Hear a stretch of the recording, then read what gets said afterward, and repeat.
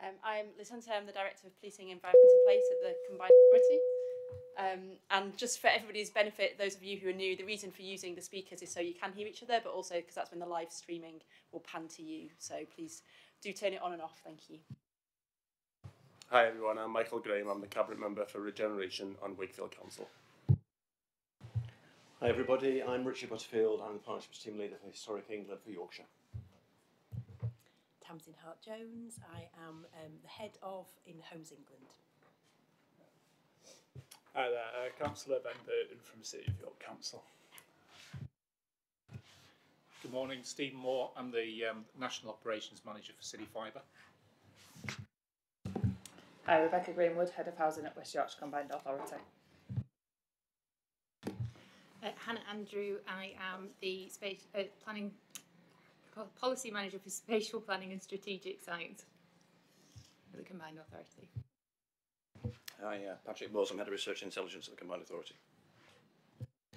Hello everyone, I'm Helen Lennon, Chair of the West Yorkshire Housing Partnership. Ben Aspinall, Director of Aspinall Verdi, Private Sector Rep. Councillor Axel Shaw, Portfolio Holder for Regeneration, Planning and Transport, Bradford Council. Lisa Littlefair, City Director from Mont MacDonald and Private Sector Representative.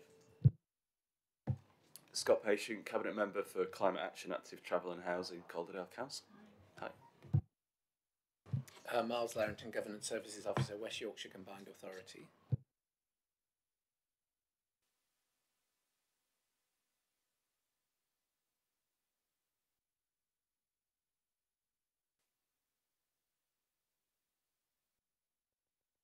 Yeah. Sorry, I was getting a cup of tea. Councillor Helen Hayden, Executive Member for Sustainable Development and Infrastructure, Leeds City Council.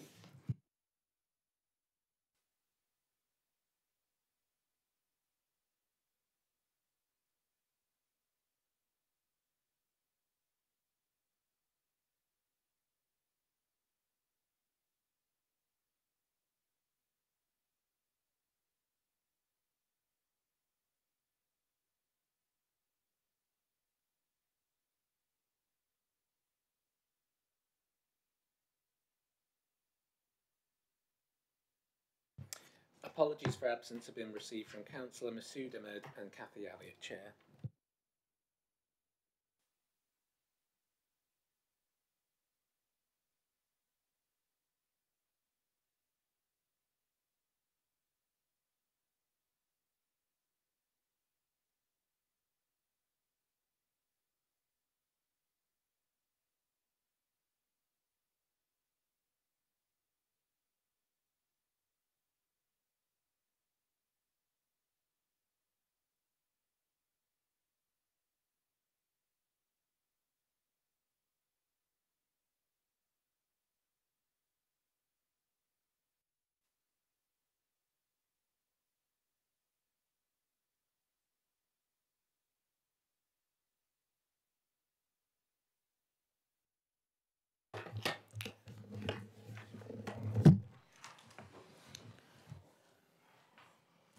Okay, that's better. Item 6 is we had the Combined Authority meeting on the 12th of October, and the Housing Accelerator Fund was followed up from the work of the Housing Revenue Fund, was supported and went through the Combined Authority. So that's a really good news for our committee. And then the monitoring indicators. Peter, I think you're going to take us through this.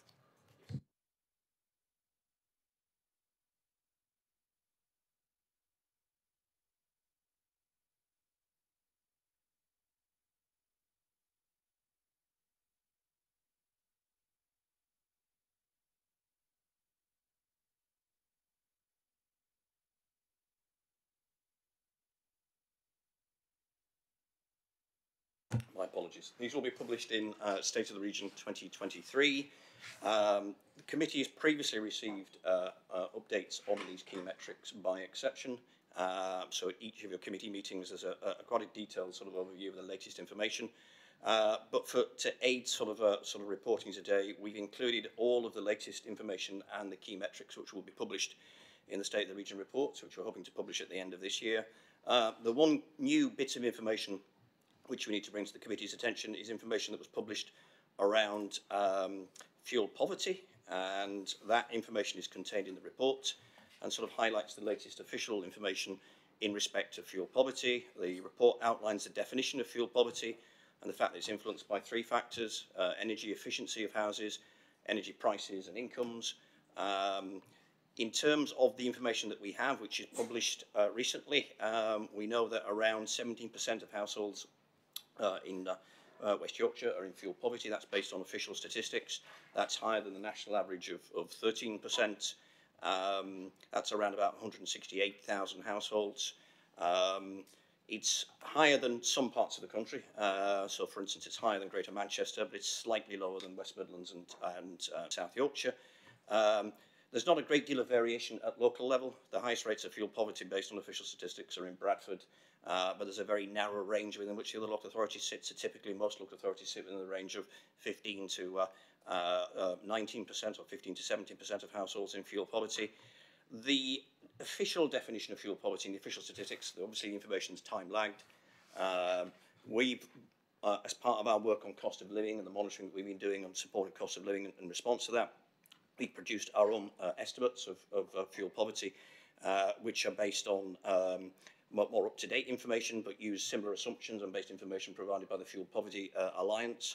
And that suggests that at its peak, around about 36% of households in West Yorkshire are in fuel poverty. That's since dropped to 30% currently, we estimate. But that's still a substantial number of households that we believe are in fuel poverty. That's around about 300,000 households. Obviously, a range of factors influence that, particularly energy prices, and obviously the backdrop to that is obviously over the last 12 months, as you know, has been set by some of the pricing decisions that have been made by the energy regulator, particularly in terms of the energy price cap and the ending of support to households.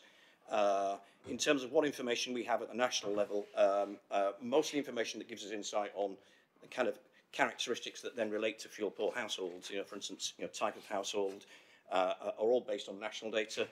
So there's a summary in the report that highlights, based on that latest national information, what we know about some of the characteristics of those that are in fuel poor households. Households that are in private rented accommodation tend to be more fuel poor. Single parent households as a household type are the ones that experience the most fuel poverty. Ethnic minority households tend to have a greater risk of being in fuel poverty. But obviously that's particularly because there's a higher propensity to live in social housing.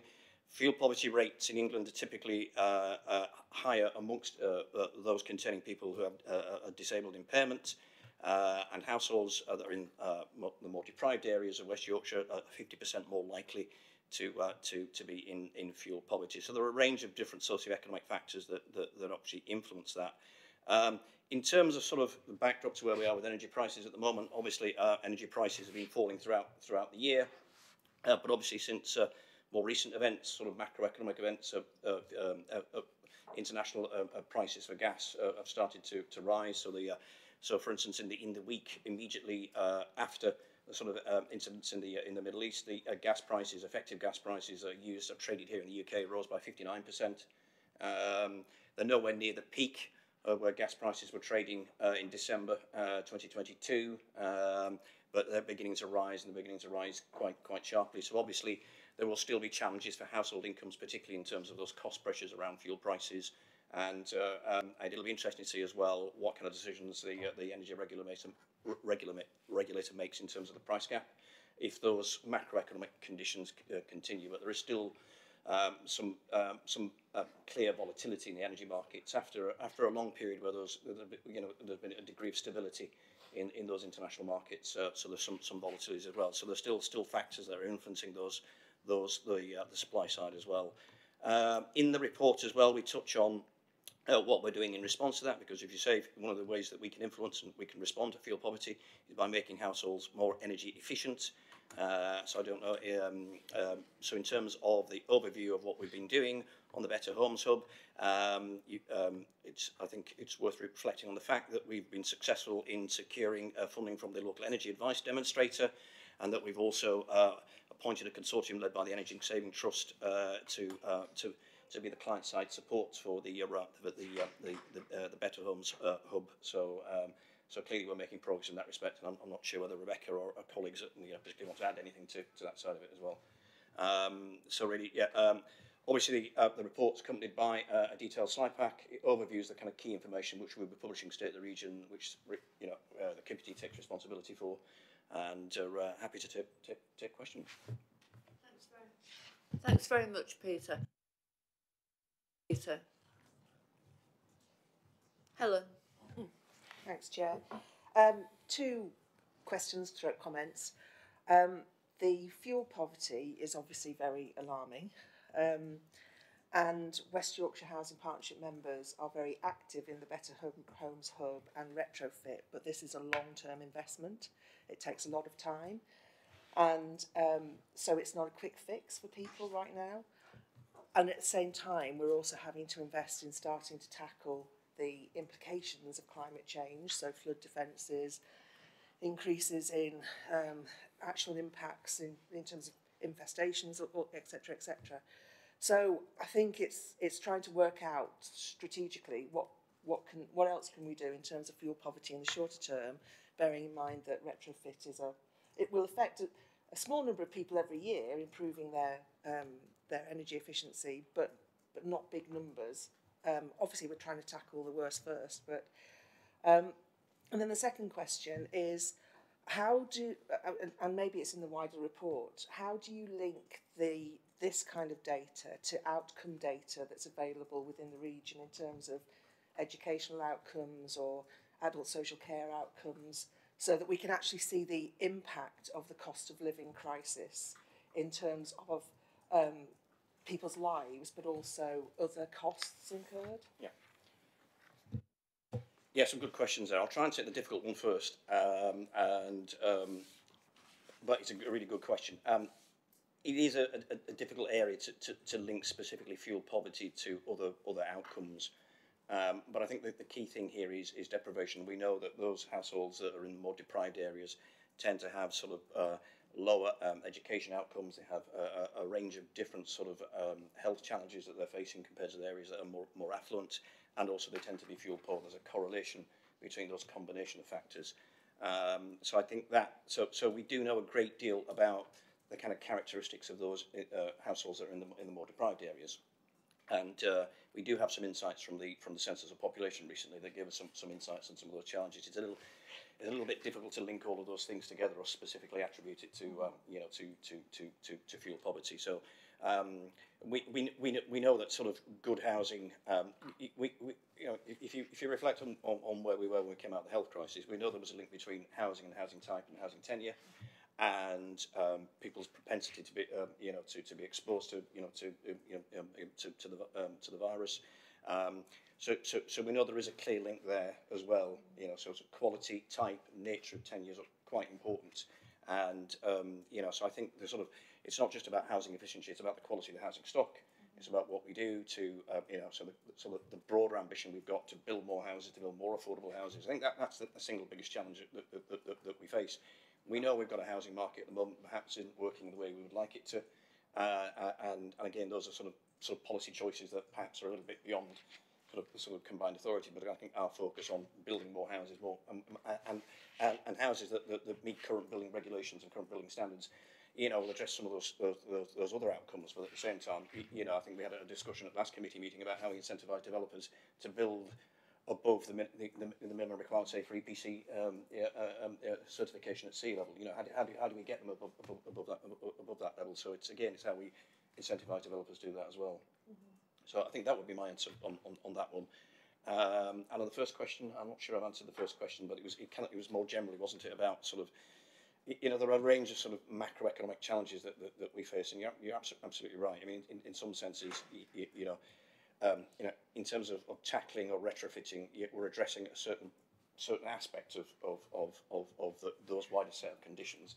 But I think it needs to be seen in the context of all the other things that we're doing, building more affordable housing. I think I think that would be my answer.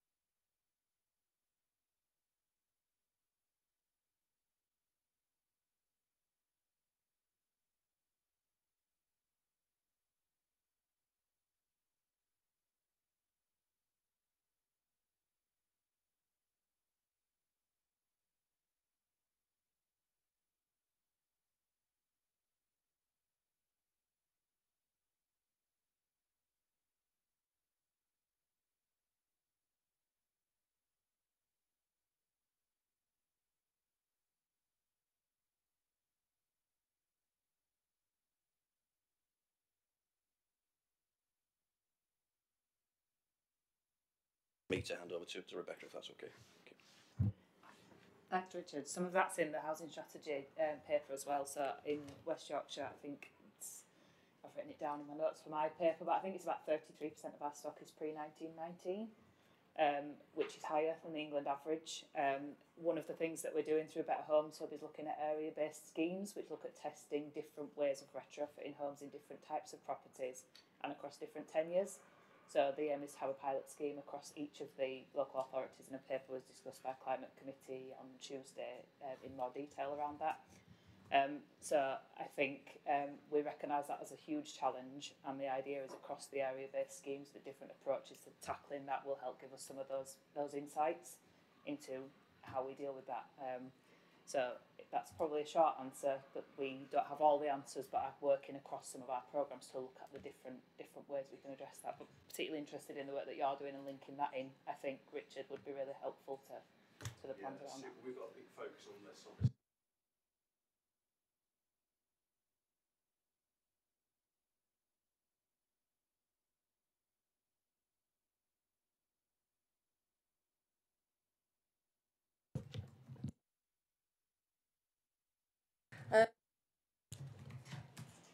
Item 8, digital blueprint update. I think you're going to take us through this. Yeah, that's me. I think I'm sharing your mic, if that's okay. Thank you. So we've brought a few papers to you on digital. So this one is, again, seeking your views on our emerging West Yorkshire digital blueprint. So the blueprint will replace the Leeds City Region digital framework that was developed in 2019, having a plan for the digital economy that better reflects the central role digital plays in our lives is crucial for the region.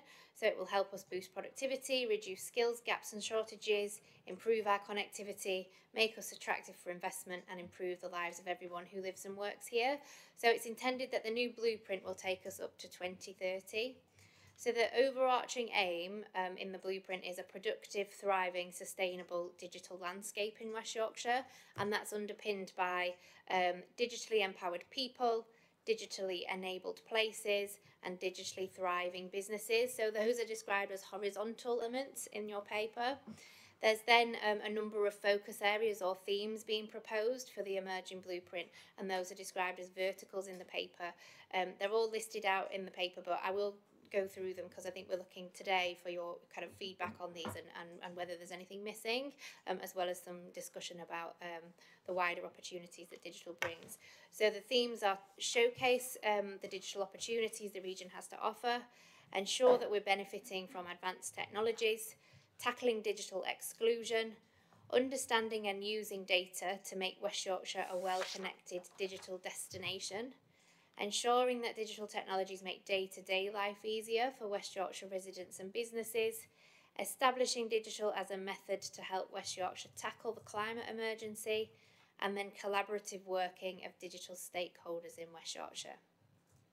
So the paper details some of the engagement that's already been undertaken, and it also explains that there is an interface with the health tech strategy that's in development, and that those two strategies combined support the sector focus for our emerging investment zone in the region, which we've talked to you about briefly before. So we have this week launched a survey to collate some information from the public that will help inform the strategy as it emerges, and we can circulate the link to that. We'd be grateful for you to pass that through your networks. It's on the Combined Authorities Your Voice pages, and it went live this week. But today we're seeking views from the committee at this early stage of development of the blueprint. There are a number of questions that are set out at paragraph 2.11. So the first are a couple of questions just on the scope and structure that I've just talked through. In particular, are there any key themes that are missing? And given your committee focus on place and infrastructure, are there any particular spatial issues that we think need to be considered? And then there are a set of broader questions around the challenges and opportunities. So what could the role of advanced digital technology be in our town and city and rural areas? How can the public sector stimulate and accelerate commercial digital infrastructure rollout in rural or hard to reach areas in particular? What are the challenges of digital exclusion from a place and infrastructure perspective, and how can we start to tackle those? And how should the availability of resources and capacity to deliver the blueprint's aspirations be considered? So I'll pause there and pass back to you, Chair, to invite reflections and ideas, please. Yeah. Who's going to go first? Right. I'll leave this. Thank you. Hi, thank you, Chair. I think it's excellent that we're really grasping the nettle with this and moving in, and having a positive plan and move forward with it. I think it's a complicated area, so identifying clear gaps is sometimes difficult because it's constantly evolving. I think I just set the example that, because you mentioned the rural question, so to put it into context, if you live rurally or in an area where there is bad connectivity broadly, and the latter are the most expensive areas to reach, let's put it that way, then you might not get connectivity to your homes, your schools, your businesses for into 2030. So if you imagine somebody going through schooling at that point, you're going to be immediately back-footed compared to all your peers. So having a plan of this, having it out and having it evolve, I think is a hugely important step forward, and I welcome this. I think it's not in respect of any gaps, but just to focus on what can we do to support investment? What can we do to make it easier to invest? We know the market is very difficult. We know it's very competitive. We know that we want to get people off copper and onto full fibre. So there's some big themes that we know we need to do, and it's just how, as a district, how can we get behind that and support both the public sector programmes as well as the private sector investment. Thanks for that, Stephen. Anyone else? Scott. Thank you, Chair.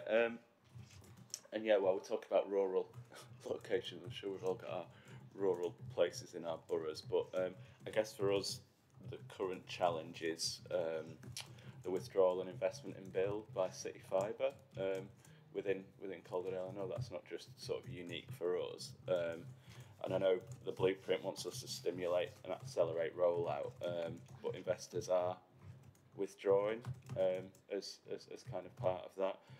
I'm just wondering how we could support in those challenges might enable us to sort of push back a little bit against some of that perceived lack of investment.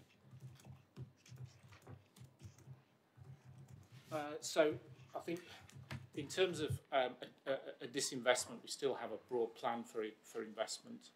I think the overall as an industry, it is about what we can do to get over off copper and onto full fibre. I think the market is still confused at the moment, so there's a lot of work to be done with that, and the more support that can be provided on the ground is is hugely important. We also have to look at, there is an emerging change in terms of how we go from outside in as well as inside out with investment. So we have to be careful that we're not duplicating, and we want to minimise overbuild, and this is across the whole borough. It's not it's not a City Fibre question. It's about the whole sector. So there is a big piece of work to do with that and how we get to that 100% and get everybody covered. So I think it is a challenging time at the moment, and the more local authority, regional authority can support in that, we'll see the end goal achieved.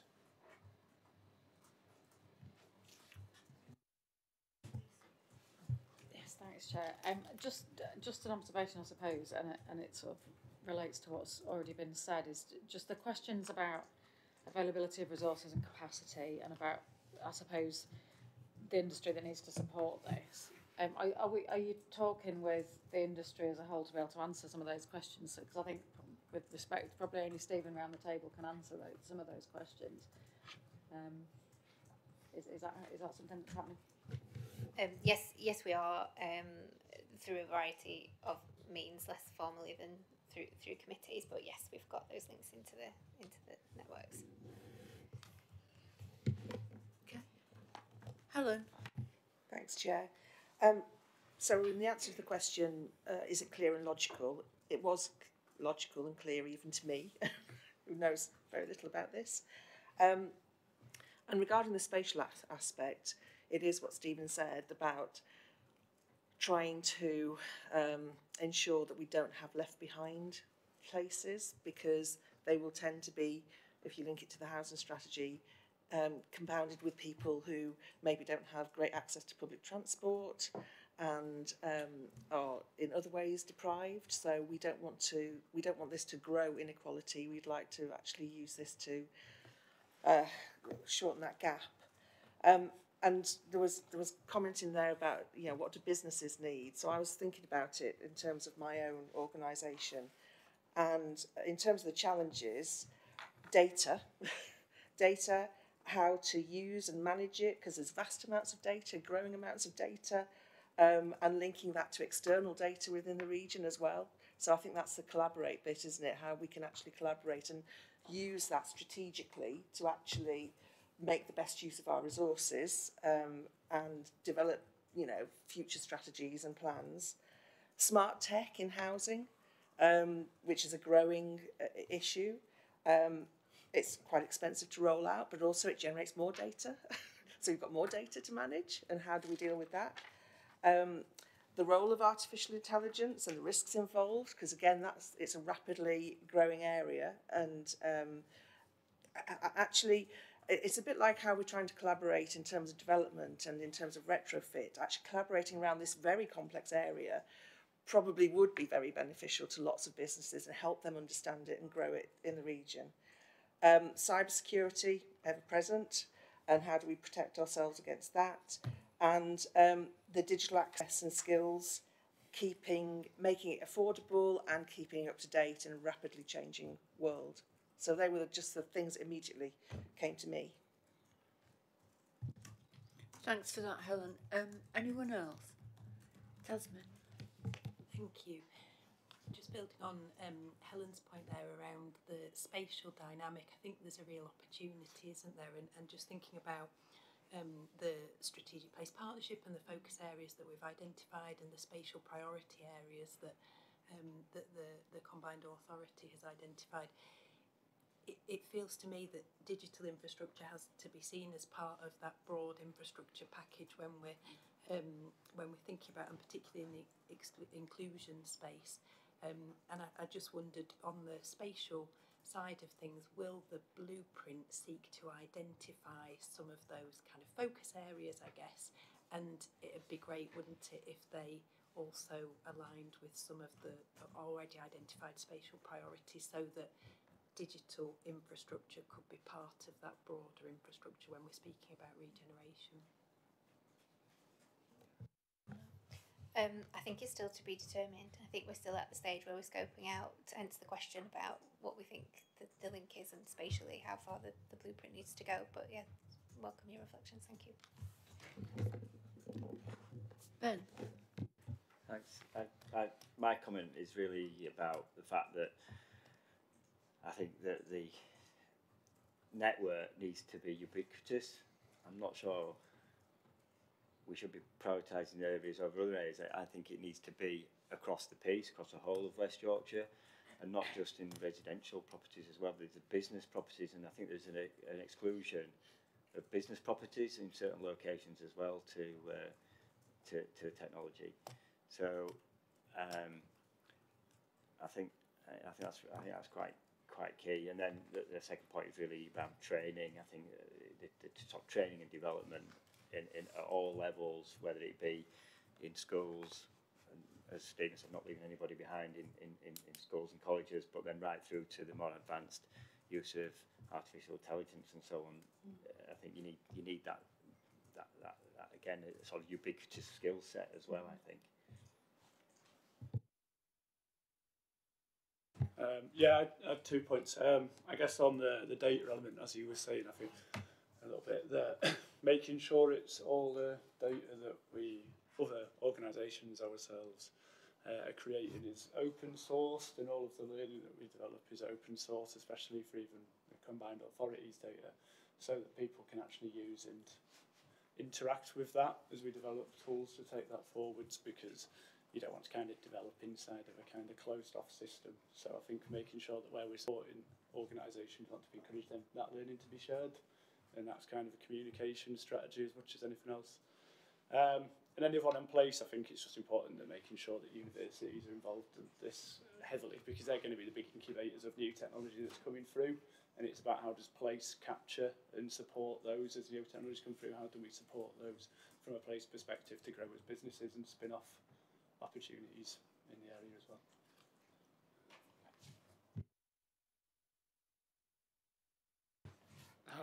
Yeah, I think on the skills thing, there's also a wider point, because we're almost sort of the equivalent of the Industrial Revolution in digital. You know, that's the phase we are, and I've done a lot out and about talking to schools and to pupils, colleges, universities, and I think the one thing I would say is that skills are important, but also ambition is getting an understanding in the schools from the earliest age that this is an opportunity for them, and this can support their ambition and create roles that they haven't even seen, and their teachers and parents haven't seen. And I think it's that seismic shift that, if it was something that would concern me, the ubiquitous infrastructure, I think, is absolutely right. You know, getting it everywhere, whoever's providing it, getting it out there. But I think there's also, from a city or region perspective, because others are pushing in this as well. You know, this is a national programme, but he's saying, look, let's get on the front foot and embed that ambition to understand with those people that this is going to change, because I think that isn't out there. I think there are skills programmes and other things to train and educate, but the impression I get from the schools is, even in curriculum and other things, it's creeping in. It's not, you know, it's sort of pace of infrastructure now is doing this, but actually the pace of ambition and the pace of understanding is a heck of a lot slower. So even though the skills will be behind, actually the ambition and understanding that life is going to change for the better, it is actually needs a lot of work as well. Helen? Just to build on that, because you're obviously very rightly concentrated on schools, and that's where, but I think there's in this strategy there needs to be a kind of understanding of how this needs to be communicated, but to the entire population. And I'm talking about people who may be a bit wary and frightened of this. The word ubiquitous was mentioned. That's not going to be a good thing, or you know, a positive element for a lot of people living in West Yorkshire and across West Yorkshire. And when terms like, you know, AI and things like that, communicating the benefits of this and you know, in terms of potential harms, I think is going to be a really difficult thing to do, and it is for all of us who are not in the industry, and from a layperson's point of view. So kind of getting that communication and really listening to people and their fears and as well as their ambitions around this. Okay, anyone else? Well, I think, Alison, you've had a good few comments back to take on board. The recommendation is set out at 10.1, that we provide feedback and endorse the direction of the digital blueprint ahead of the full drafting. Are we all agreed with that? Okay, thanks very much. Item 9 is the housing strategy. Rebecca, you're going to take us through this. Yes, thank you, Chair. So some members of the committee will have seen this before and commented on it at various occasions, but I'm just mindful that others are perhaps new to the committee, so I haven't been here when we had our private discussion last time. So I just wanted to give a bit of background as to where we are with this and why we're coming forward with a draft housing strategy today. So our last housing vision document in West Yorkshire was the Leeds City Region Housing Vision in 2019, which prioritised the development of well-connected neighbourhoods, creating good places to live. And whilst that ambition largely still stands, there's been some significant changes since then, not least the devolution deal, the election of the mayor, changing our geography, Homes England working much more closely with us, and the launch of our strategic place partnership, and then more broadly, the cost of living crisis, inflation and other economic challenges. So timing for this strategy feels right now to be doing something different and to be bringing all those different factors at play into one space to say what our ambition is for housing in West Yorkshire. So what we've done with this strategy is it's got 3 particular pillars that have informed it. The first one being that it's evidence-led. So we started this by commissioning some specific evidence-based work, also work with Patrick's team on things that we monitor and understand about our housing market and housing delivery in West Yorkshire. Second is around partnerships. So we've got some really well-established partnerships in West Yorkshire. I've mentioned the one with Homes England. We've got West Yorkshire Housing Partnership. We've got good relationships with Historic England, with our private sector and others. So we've done a huge amount of stakeholder engagement up to this point on what the objectives are. And then thirdly is where we're wanting to hopefully move to after today, to make sure that the challenges and the outcomes that we're proposing are things that people in West Yorkshire recognise. So we're hoping to go out to a public consultation following committee and following taking on board committee's comments on where we are today as to what people think about the challenges we've identified and the outcomes we want to achieve. So really from today what we're looking for is to seek any comments from committee members, but also your agreement to go out to do that consultation in the run up to Christmas. I'm not going to go through, there's quite a lot of detail in the slides, but I was just going to touch on each of the objectives. For members, just some of the background and some of the outcomes that we want to achieve.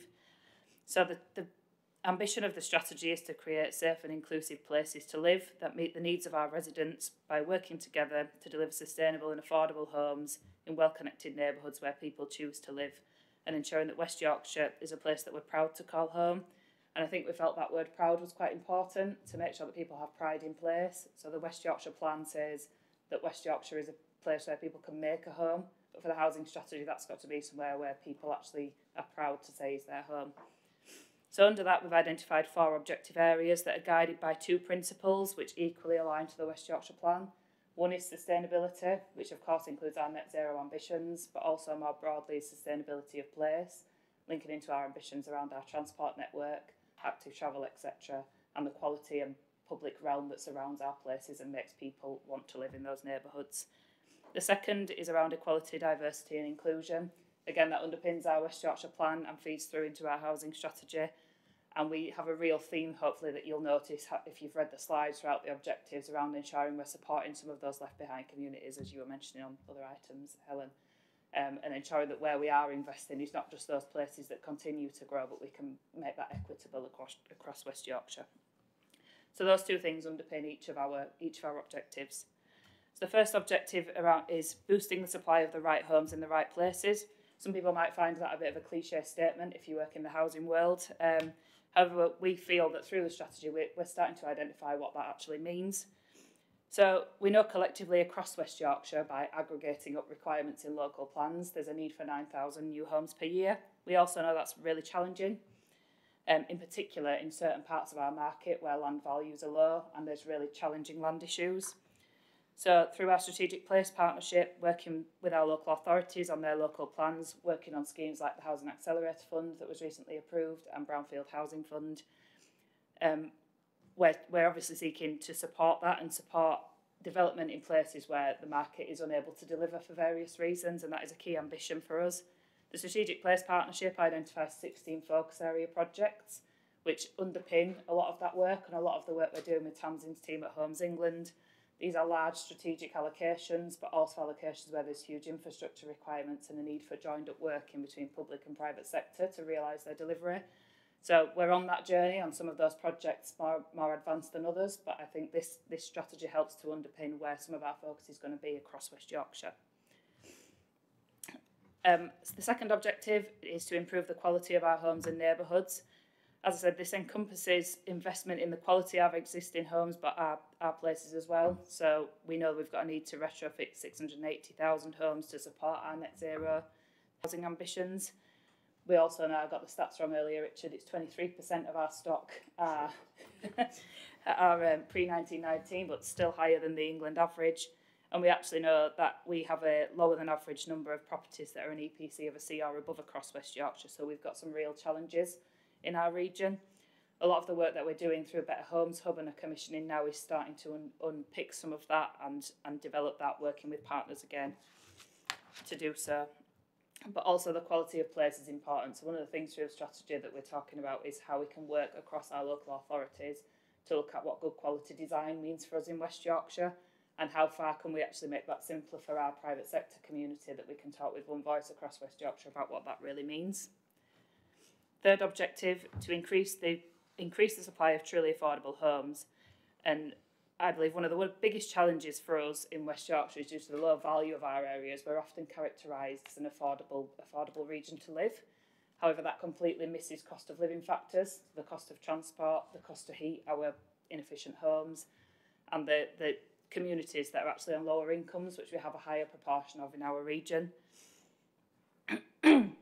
So research that we commissioned ourselves in 2020-21 found that 28% of private sector residents in West Yorkshire couldn't afford £500 per calendar month of rent and couldn't afford to buy a property of £100,000. That was before cost of living crisis. So those statistics, if we were to redo that study, my thought would be they'll have increased and got more difficult for people. Our focus that's been driven by the Mayor has been around increasing the supply of affordable homes to tackle that, given some of the regulatory requirements around private rented sector are driven nationally. We seek to influence that, but what we really want to see is the boosting of affordable housing delivery. However, through our strategy, we also need to recognise that the private rented sector is growing, and that is in line with national trends. So there's more work that we can do collectively in West Yorkshire, and looking at our partner combined authorities to work with the private rented sector and the private market to make sure that we're improving the quality and affordability of private sector properties. Finally, the last objective, but not least, is creating homes that meet the needs of communities. So this objective particularly draws on the relationship between housing and health, recognising that we've got an ageing population. Despite having a young population base in West Yorkshire that is ageing. This has been driven by some of the Mayor's work on the Dementia Ready Housing Task Force, but also by the Housing and Health Network in West Yorkshire. And there's a real correlation in national statistics between the quality of housing and people's health and life expectancy outcomes. It also recognises the challenges that we've got in homelessness and the further work we can do across West Yorkshire and across all partners and local authorities to support that, building on things that are happening in other parts of the country and other devolved areas. To look at best practice and how we can apply some of that to West Yorkshire. Particularly keen to say on that point, that is in support of our local authorities, enabling a lot of the good work that's already happening locally. This is where we could add value to that, and where we can share what's happening between partners and learn from each other. So they're the 4 key objectives. As I say, what I'm particularly seeking today, this isn't a final strategy document. I'm always of the belief that you should take something out to consultation with the space still to influence and shape it.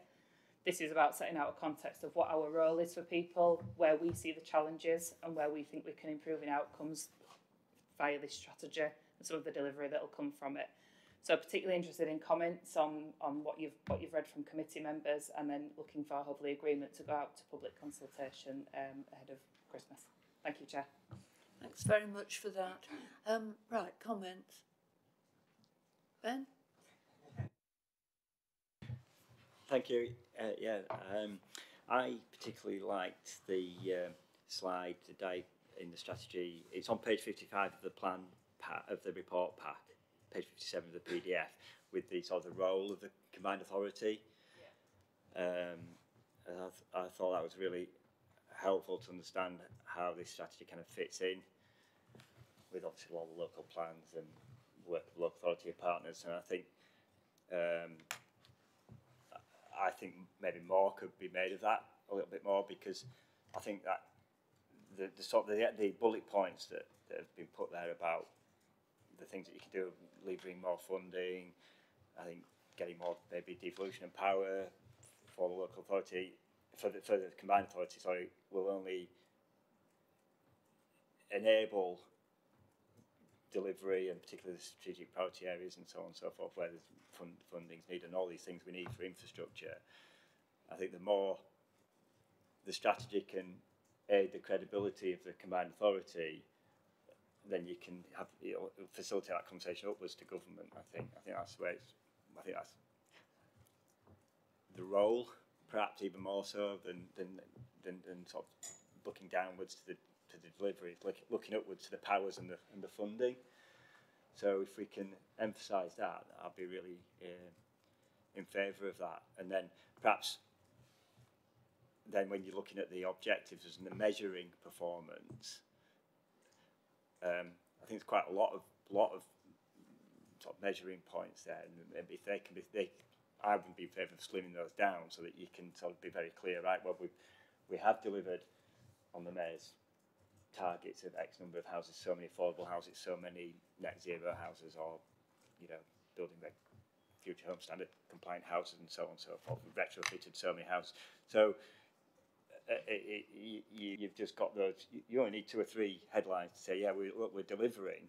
Give us more money, more power, kind of thing. Is my take on it. But otherwise, yeah, good.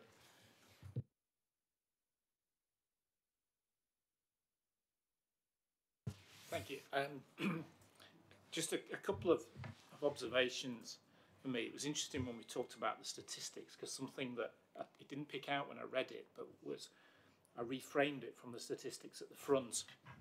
So if we look at rental, I think you said, is increasing, so the volume of rental is increasing.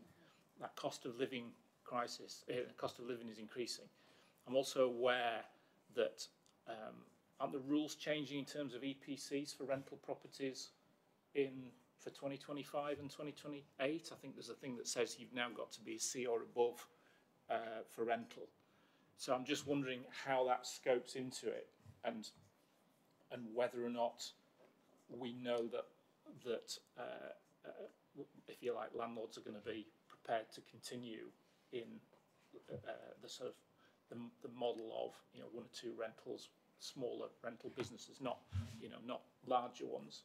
But I think that's something that would need to be in scope a bit, because I think that could have a big impact, certainly on both us reaching those targets, but also if people are no longer renting and then those properties are sold, they're either sold and not available to rent, or people who buy them will have a higher cost of living if they're able to afford it. And then the other point was, with all the figures in there, which always sound excellent, I'm always mindful of CITB's challenge in relation to the volume of skills building, what we need to actually roll out, because I've seen that just almost exponentially increase the shortage of construction skills over the last kind of decade. It's been, I think it was 100,000 or something. It's now 200, just shy of 300,000, I think, in the region. So I think there's a point in there to go, yes, we've got these ambitions, but actually to get there, do we have the right skills in the right areas to get us where we need to go? Thank you. Just come back on just a couple of those points, if that's okay, Chair. I think on the Mr. Sunak scrapped that in his carbon speech, the minimum energy efficiency standards. However, our Better Homes Hub still retains that ambition, so I think it's still a relevant point to what we're talking about in our strategy. So we do need to strengthen that, and I think through the Better Homes Hub, that's some of the work that we're doing to strengthen our approach to that. And skills, Liz and I had a conversation just last week to say that is an element that we need to pick up and that needs to be reflected more. So it's on the, I think before committee papers came out, it wasn't in there, but it is something that's kind of on the log that we need to pick that up, particularly I think around green skills. And Helen might come in on this. West Yorkshire Housing Partnership have specifically talked about that through their climate work stream. And the commission that we've got with Energy Savings Trust also includes, through Better Homes, it also includes some research in terms of the skills for green skills, but more broadly skills in construction and other industries. We do recognise that there is a growing skills gap. So I completely agree. It's not reflected in this set, but hopefully that gives you comfort that it's something that we're picking up in terms of developing the strategy. Thank you, Chair. It was really to echo what Ben said around sort of how this is measured. There's some really, really great ambition in there and great ideas and things that want to be done. I think it would be important to focus that and if you can, put some numbers against it actually to go, this is what we're going to do. But I appreciate you're still in a stage like that. And also I was considering some of these things are quite intangible. When you look at it, you go, okay, working with partners to support residents to feel safer in their communities. Who wouldn't agree with that? But what does that look like? What does good look like? Can we get some examples in there? I don't know. I'm understanding that this is a strategic document and its purpose is to be quite high level, but it would be nice to get something you can really put your teeth into. Yeah, thank you. I'd really endorse that and kind of build on that. And thank you, and Tamsin, for coming to see us at Calderdale. And I know that officers working with the Strategic Place Officers Group have sort of played into that. I think how you sell it and what it looks like is going to be a key part of that. So I mean, really pleased. Obviously, I would be for seeing the support for active travel developments and that idea about place. I think we're all trying to do active travel in our own places, but it feels a little bit piecemeal. Like, what does it look like? How do they join up with each other? You know, Leeds, you know, Bradford, Calderdale, what do the corridors look like and how does that feel? So that and some of the bits that have just been alluded to now about improved neighbourhood safety and some of those other elements, how that read through looks like when you're trying to sell it to people is going to be absolutely key. I'd just be keen to hear about what you think that might look like. So appreciate there's a million different ways of doing engagement and consultation. So if you manage to thread that needle and do it perfectly, that's going to be massive. That's a challenge. That's the question. Thank you. I think the point where we are, and I recognise that, I think the point where we are is we're looking for endorsement of have we got the right challenges and are we aiming in the right direction with outcomes, which I think you rightly point out, who's going to say no to some of that. So looking for things that we may have missed. I think following this comes the implementation plan. So what we've not had previously is a direction of travel to the things that we're doing and the things we're prioritising at a West Yorkshire level and as a collective of 5 local authorities within that. So it's seeking to build on what's already in local housing strategies to an extent, but also to define, as you and Ben both pointed out, what our role is in that space as an enabler, as a strategic influencing partner, and as a partner as well through some of our other work that seeks to influence the wider economy as well. So that's why the mayoral box kind of spreads across those things, and recognising what all that does is enables actual delivery of some of these things, which generally is led by our local authorities, private and third sector. So I think we can build on that and build on that narrative. And then I'd be sort of keen, I think, rolling on from this, that this committee helps us develop some of that implementation plan and thinking about how that supports the activity that's happening, but what more we can do to learn from each other and others as well, which I think we already do a lot of, which we tried to bring out and can bring out more. And we did sort of already have a bit of a conversation about, I'm not a massive fan of case studies, but kind of those in a box sort of things that are happening around things like community-led housing or in different sectors where we know that there's really good practice, and how can we actually alleviate some of those barriers and support it. Should. Yeah, just a really nice piece of work, good piece of work, Rebecca, and I think the coverage is brilliant, really.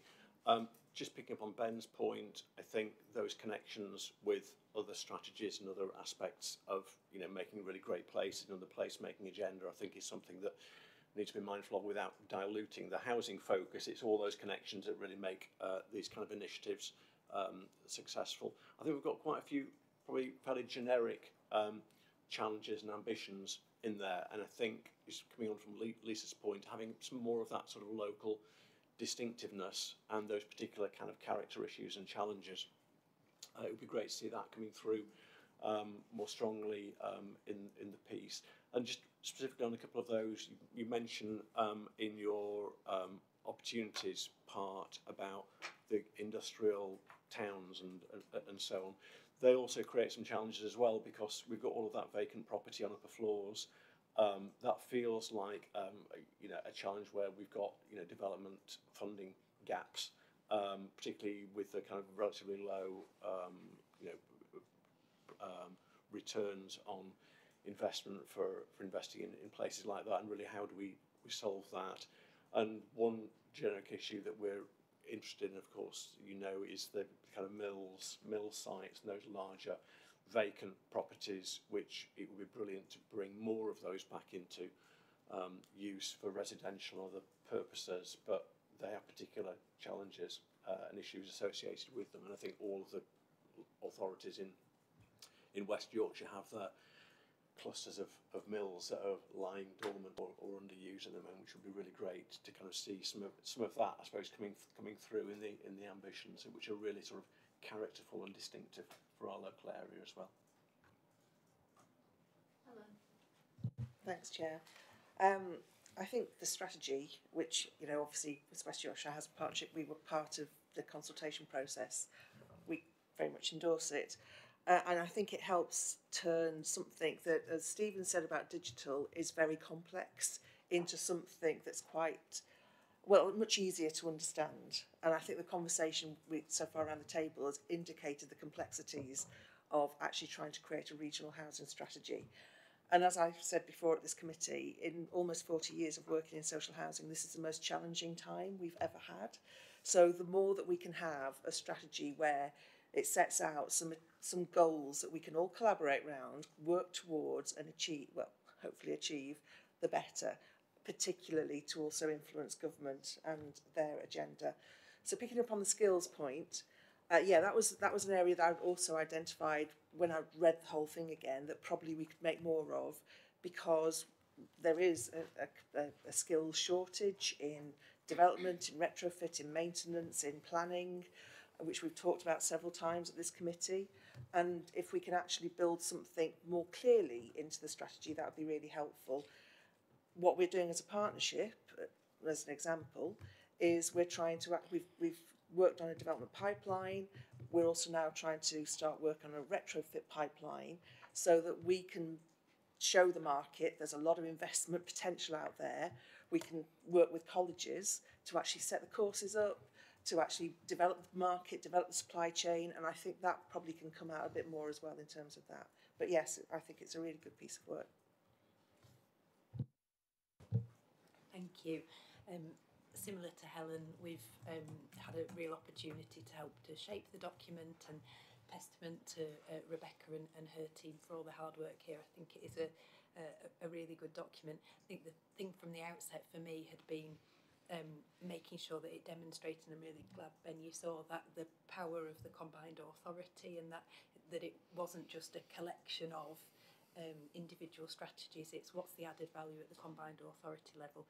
And I think for me that enabling role is incredibly important, and we talked about skills, and I think also really the key to it will be thinking about kind of the next steps, that implementation plan and the join up across the combined authority and all the different roles that you have. And I'm particularly thinking the relationship of this strategy to other strategies, particularly in the transport space, the opportunity around mass transit. How do those strategies all join up into one to create those successful quality places? So I just think it's a huge opportunity, and great that it's laid out in terms of what does the housing element of that mean. Anyone else? Yeah, I think I'd just follow up on that, because I think there is it just struck me, I think one of the challenges that we have as well is, if we can have an ambition, which I think this is great, but then if you're a developer, the first thing you meet is going to be planning and bureaucracy and all of those elements that you meet as a developer, that you're faced with, those advanced payment code notices, your section 38s, 106s, etc. So I think it's also a big piece into with that economic development role that we have so strong here, to sort of say, it comes back to the early point, I think, with digital, but it's about how are you going to support the developers?